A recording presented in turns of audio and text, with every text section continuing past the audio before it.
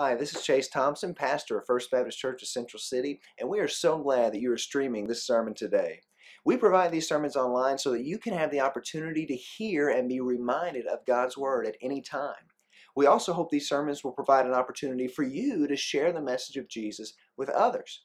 Basically, we hope these sermons will build you up and lead others to know Jesus. That being the case, please know that our prayer for you is that you would be plugged in and involved in a local church. God calls us to be a part of a local body of believers under the care and leadership of local pastors. These sermons cannot replace that. So if you don't have a church home, we would invite you to come and be with us at any time at First Baptist Church of Central City. We would love to have you, and thank you again for tuning in.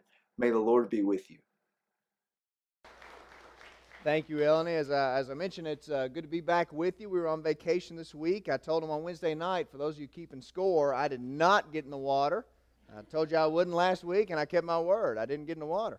However, I know that our sack lunch ministry concluded over the past couple weeks, and always appreciative of those who are so faithful to serve, those who would put those sack lunches together on Sunday nights and Wednesday nights, and those who would make those deliveries on Mondays and Thursdays. I do want to say, I think this year we had our two youngest ever servants who went out on sack lunch deliveries. Of course, Alexis Scott, Damian Gardner. We all stand just for a brief second here. These two went out and served with our sack lunch team. Amen.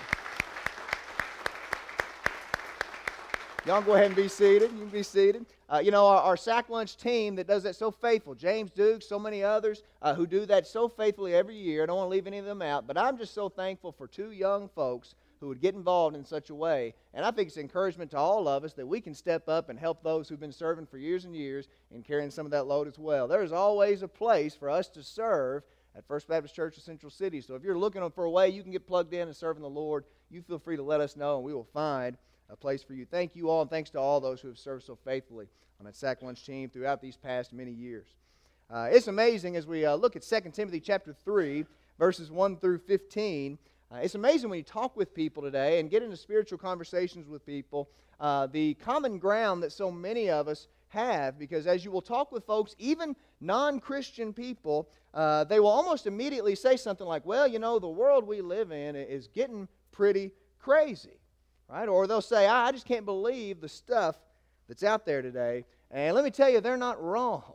Okay, they're not wrong. You and I both know there is some crazy stuff going on. I don't know if you saw this, some headlines recently, but very recently, some public libraries have introduced something called Drag Queen Story Time. This is where drag queens come in and they read books to children as young as preschool age. Last week there was a video that went viral online. I thought about showing you this, but we have children here. And so decided that I couldn't, in good conscience, show you this video. But there's a video of a drag queen teaching 4- and 5-year-olds in one of these public libraries how to twerk. The liberal Louisville Courier-Journal, writing positively in May 2019 about one of these drag queen story time events in Louisville, 2 hours away, said this, quote, Vanessa Demornay led the library's first drag queen story time. Outside, the American Family Association of Kentucky held a prayer vigil in opposition to the event, but were outnumbered by those who came to support the event and cheer on the families who walked into the library. Again, this is Louisville. Demornay, whose real name is Mikhail Schultz, wasn't worried about those outside protesting and stressed the importance of the event. Quote, the biggest message for me was the same message I wish I had gotten as a kid, which is exactly what we shared with kids today, Demornay said. It's not how you want to dress or what you put on your body that determines who you are. I just wish I had had that eye-opening experience of meeting someone so different and knowing that it is okay and acceptable, end quote. Demornay, the article goes on, read 2 books during the drag queen story time. My Princess Boy, about a boy who likes to dress up and be himself. The other, Not All Princesses Dress in Pink, included lines that princesses can wear athletic cleats or wear jewels while using power tools. End of article. Folks, understand, if the world around us can normalize sin for your children, then they win. They win. And so that's the goal, right? Get them early and raise them up in the way that they should not go. This is why you see school curricula across the country being changed to include LGBTQ language. It's why on May 13th of this year, PBS, Public Broadcasting, depicted a gay wedding in a positive light on the children's program Arthur, a show that many of us watched when we were children. Understand, they're coming for your kids. And when we live in a world like the one we live in today, we really have to ask, is all of this really just out of the blue? Are we living in a specifically crazy time, unlike anything else that could ever be expected? Or should this be expected? And is there a way for us to respond? We look now to 2 Timothy chapter 3, verses 1 through 15. Scripture says, "But realize this, that in the last days difficult times will come. For men will be lovers of self, lovers of money, boastful, arrogant, revilers, disobedient to parents, ungrateful, unholy, unloving, irreconcilable, malicious gossips, without self-control, brutal, haters of good, treacherous, reckless, conceited, lovers of pleasure rather than lovers of God, holding to a form of godliness, although they have denied its power. Avoid such men as these. For among them are those who enter into households and captivate weak women weighed down with sins, led on by various impulses, always learning and never able to come to the knowledge of the truth." Time out. Now the world reads that passage, those last couple of verses, and says that's misogynistic. Okay, Paul was a misogynist. But understand, this is the same Paul who wrote in Galatians, "For all of you who are baptized into Christ have clothed yourselves with Christ. There is neither Jew nor Greek. There is neither slave nor free man. There is neither male nor female, for you are all one in Christ Jesus." And recognize today that if it were not for Christianity, and specifically the things that God said through Paul, Western civilizations today would likely be like some of these Muslim and pagan civilizations where women are not allowed to be heard, not allowed to be seen, not allowed to vote, and not allowed to drive. So just a kind of quick tip, if you're reading through one of Paul's letters, ladies, you feel free to pull out your driver's license and thank Paul for being so faithful to God's Word.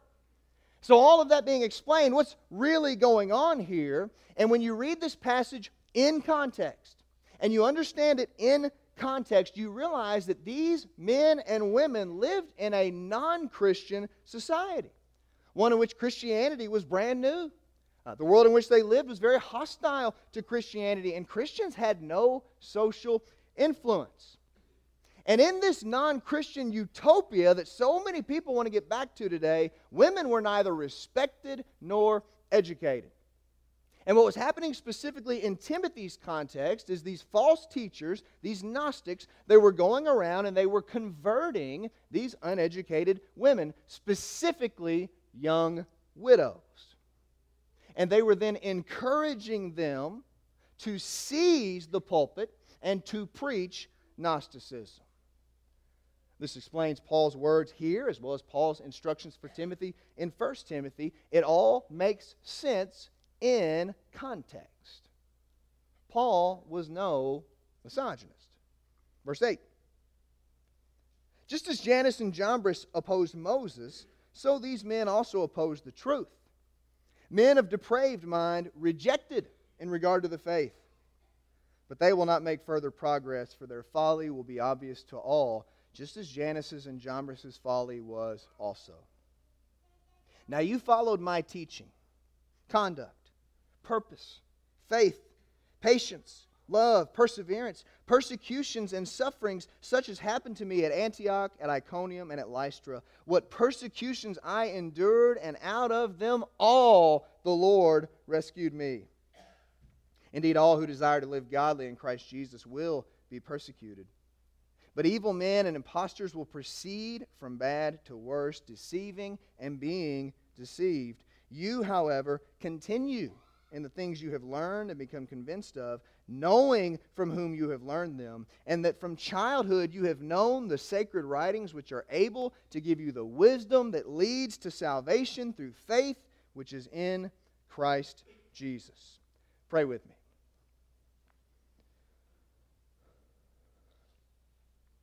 Almighty God, we need your word today. Lord, I pray that you would help me not to be a distraction. I pray, Lord, that you would help us to be focused today. Give us ears to hear and eyes to see. Lord, soften our hearts to be able to receive your word and to be changed by it. God, we come to you today seeking for you to speak to us. Lord, your people need fresh bread. So God, we ask that you would speak to us, and by your Holy Spirit that you would convict us and fashion us and make us more like Christ. Use us for your glory, we pray. And it's in Christ's name that we pray. Amen. In verse 1, the Apostle Paul writes, "But realize this, that in the last days difficult times will come." And notice there in verse 1, the Scripture doesn't say difficult times might come. It doesn't say that difficult times could come. It says that difficult times will come, and it says they will come in the last days.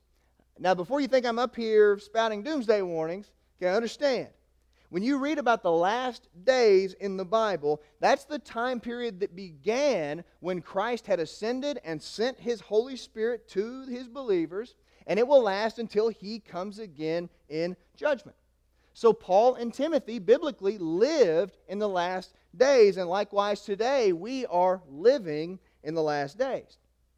That being said, we need to recognize that difficult times will come, and indeed difficult times have come.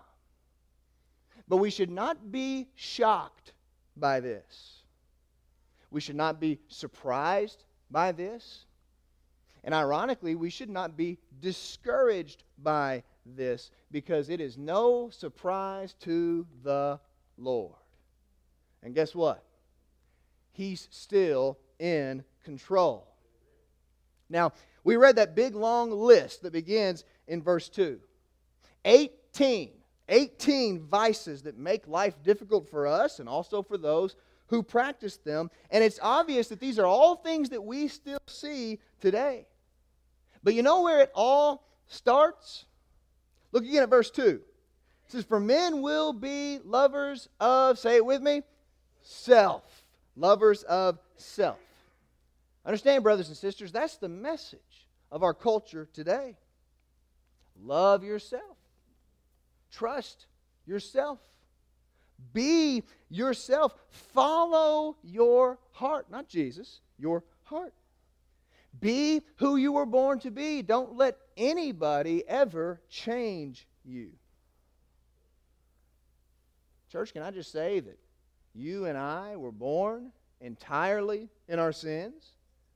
And if we don't repent and receive a total change from the Lord, we are destined for destruction. That's the truth. That's who we are. We were born sinners.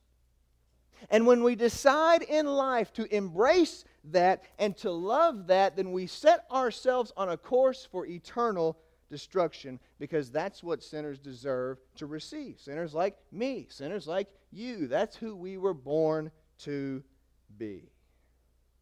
Again, the Bible says, verse 2. Pay close attention here to everything that's listed. "For men will be lovers of self, lovers of money, boastful, arrogant, revilers, disobedient to parents, ungrateful, unholy, unloving, irreconcilable, malicious gossips, without self-control, brutal, haters of good, treacherous, reckless, conceited, lovers of pleasure rather than lovers of God, holding to a form of godliness, although they have denied its power." And look what it says at the end of verse 5. "Avoid such men as these." 1 Corinthians 15:33 says, "Do not be deceived. Bad company corrupts good morals." Brothers and sisters, make no mistake, when we read that list of 18 vices, that list isn't describing Christian people. So if that list describes you or me today, we need to repent. We need to get right with God, because that's not the fruit of a Holy Spirit-filled walk with Christ. That's the fruit of Antichrist. And the best way to handle these types of people, it says in verse 5, is to avoid them. Avoid them. The real call there is to avoid their influence. Avoid the corruption that they bring to the truth. Have nothing to do with it. Brothers and sisters, here's the deal. And this keeps coming up in 2 Timothy, which would tempt us to say, well, we'll just move on past it. We've already heard it. But really, we need to hear it again. We need to listen more to it. But the things we watch, the stuff we read, the music we listen to, the podcasts we subscribe to, the Facebook and Twitter and Instagram accounts that we follow, the websites we visit, basically everything that you let take up residence in your mind affects you. And it affects me. Here in 2 Timothy is talking about false teachers and their false teachings. That still holds true today. Okay, that's still a danger for us today. But I think in our generation, in our location, and in our culture, we are far more in danger of being drawn into sin by the education and entertainment and media of our day. Because what happens is sin gets normalized through entertainment and media. This is why those controversial television shows that came out about 20 years ago, you look back and you say, well, that's pretty tame. It's pretty tame. Because today it is tame by our standards. Because the more perverse things get, the less we think about it. That's how our culture works. I'll give you an example. Show of hands, how many of you have watched and enjoyed I Love Lucy? Raise your hand if you like I Love Lucy. Look at all hands around here.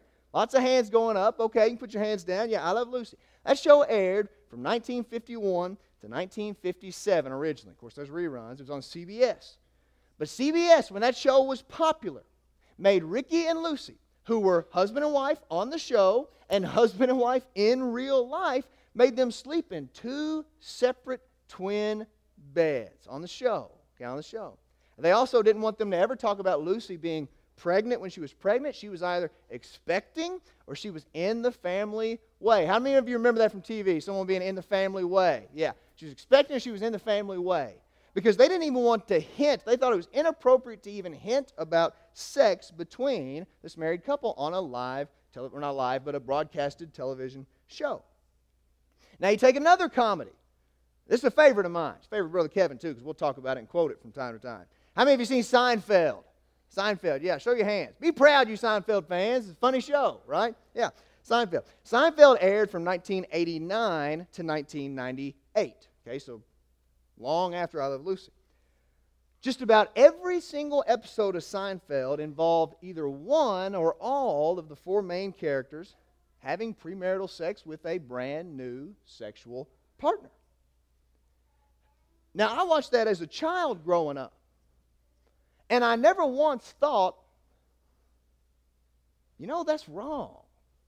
That's wrong. I never once had that thought. It was normal. It happened on every single episode. And to my shame, when I watch it now, I still don't cringe.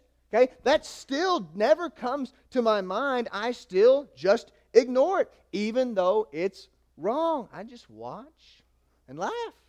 It's funny. You see, because it's portrayed in a comedic way, you dismiss it. Oh, it's just a funny show. And when things are funny to us, any psychologist will tell you, it goes through your filter. Right? You have a filter, it slips through when it's funny, and it changes your way of thinking. The Office is a hugely... How many of you like The Office? Go ahead. I like The Office. Love The Office. Hugely popular show. Ran from 2005 to 2013. It is still the #1 streaming show on Netflix today. If you all are aware, you're about to start paying a lot more money for the shows you like and the movies you like because all these other streaming services are getting started. And Comcast is going to be taking The Office off of Netflix pretty soon and using it on theirs because they own it. So Netflix is concerned it's their #1 show. But on The Office, very popular show, there was a character named Oscar. Right? And Oscar is an insignificant side character at first. You don't really see him a lot. But you come to expect to see him, and you like Oscar. Oscar's a funny guy. Oscar's very mature. He's very intelligent. And then towards the very end of season 2, without any kind of prior mention, they bring up the fact that Oscar is a gay man. And you think to yourself, well, it's okay. I like The Office, right? Oscar's just a character here. I know what they're doing. They're kind of pushing an agenda, but it's no big deal. And then a few seasons later, he's dating on the show.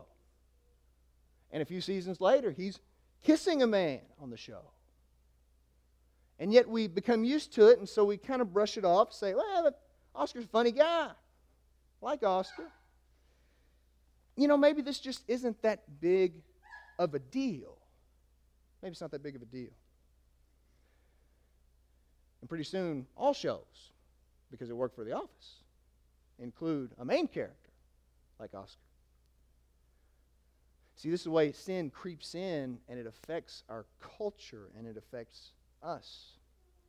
And more importantly, it's the way that sin has such a huge impact on our kids.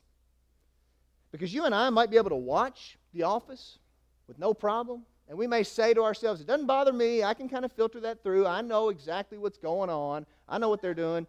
But when our kids see us laughing at that and approving of that, they can't have those complex thoughts. They just know mom and dad are okay with it. Understand, we're called to avoid such influence. Now, I'm not saying that we need to get a dumpster and go dump all of our televisions out in the dumpster and shield ourselves from everything and totally take up a Puritan way of life and just bury our heads in the sand. I'm not saying that. Maybe I should say that, but I'm not saying that. But we cannot be ignorant of the way that things affect us. We can't be ignorant of it. And understand, for the people that put the filth out there, it's all about, say it with me, the money. It's about the money. Verse 2 says, they are lovers of money. Here's a recent example for you. Victoria's Secret. I won't ask you to raise any hands about Victoria's Secret. Victoria's Secret, for years and years, has been a very successful company. How did they get so successful? They sold sex. Okay? They immorally objectified women to sell a product. And it worked. It worked just fine. Nobody had a problem with it until 2017. 2017, something called the Me Too movement takes off, and Victoria's Secret takes a big hit because now people are calling it sexist and degrading to women.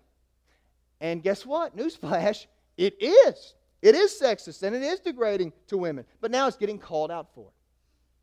Then, after that, the timeline gets worse for them. Past comments come up from their chief marketing officer.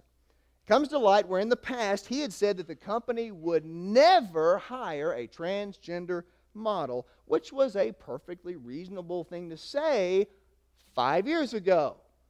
Can't say that anymore. But he had said that, and that comes to light, and so now they have even more public pressure on them. People want this guy's job. They want him fired. Well, then, just the past couple of weeks, understand, the New York Times puts out an article that details the company's connection, Victoria's Secret, details their connection to the recently deceased child rapist, Jeffrey Epstein. Now you've got a huge problem. So the company is rapidly falling out of favor with the public, which means they are losing, again, money. They're losing money. They need good PR, folks. They need a headline. They've got to bounce back. They've got to have something to turn this around. They need positive buzz. So what do? Well, they very quietly fired that chief marketing officer, and they hired their first ever, very publicly, transgender model. And now everybody on the left's happy again as sin becomes more and more normalized. Now again, understand, Victoria's Secret is no bastion of morality. Okay, it was never anything more than a company that made money off the objectification of daughters and sisters. But once that stopped working, they jumped on the newest and trendiest sin that would keep them rolling toward the big bucks. Folks, don't be ignorant. Look again at verses 6 through 9. Verse 6. We explain the context of this, but for among them are those who enter into households and captivate weak women weighed down with sins, led on by various impulses, always learning and never able to come to the knowledge of the truth. Just as Jannes and Jambres opposed Moses, so these men also oppose the truth. Men of depraved mind, rejected in regard to the faith. But they will not make further progress, for their folly will be obvious to all, just as Jannes' and Jambres' folly was also. These women who lived in a non-Christian society that did not educate them, did not value them, were being taken advantage of by these Gnostic teachers, and they were being used to infiltrate the church because they were ignorant of the truth. The message for all of us today, women and men, is do not be ignorant of what you let inside your household. Don't be captivated by these purveyors of perversion. In Paul's context, it was the women who were falling into this stuff, but today I would just say this: men, you don't know how much your sons look up to you. No matter how young they are, or if they're teenagers, no matter how rebellious they are, you don't realize that they want to be just like you. Just like you. Every man can acknowledge this about his own father. You wanted to be just like the man. And so that's how they are going to turn out. And you also don't realize how much you set the example for your daughters of what a man should be. What are you tacitly approving of? What kind of example are you setting for your family in following Christ? What are you letting into your home? Look again at verse 10. Now you followed my teaching, conduct, purpose, faith, patience, love, perseverance, persecutions and sufferings such as happened to me at Antioch, at Iconium, and at Lystra, what persecutions I endured, and out of them all the Lord rescued me. Paul had been like a father to Timothy. And Timothy had seen Paul's teaching and conduct and purpose and faith and patience and love and perseverance and persecutions and sufferings. Paul had shown Timothy how a believer in Jesus follows Jesus. And he'd shown him at the end of verse 11 how the Lord was faithful in all circumstances. And he acknowledges to Timothy that the path of following Jesus is a very difficult path. Look at verse 12. Indeed, all who desire to live godly in Christ Jesus will be persecuted. But evil men and impostors will proceed from bad to worse, deceiving and being deceived. Paul says it's going to be a tough road. You are going to face opposition, but it's worth every minute of it. Hey, I can tell you, I lost friends when I started following Jesus. I lost some relationships with some folks when I became a Christian back in high school. And following Jesus has caused some difficult times, some difficult moments for me.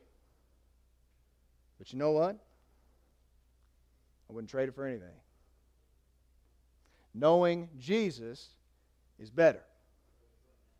Following Jesus is better. Being with Jesus is far better than anything else in this world. How's that song go? I'd rather have Jesus than silver or gold. I'd rather be His than have riches untold. I'd rather have Jesus than houses or land. I'd rather be led by His nail-pierced hand. Sing it with me.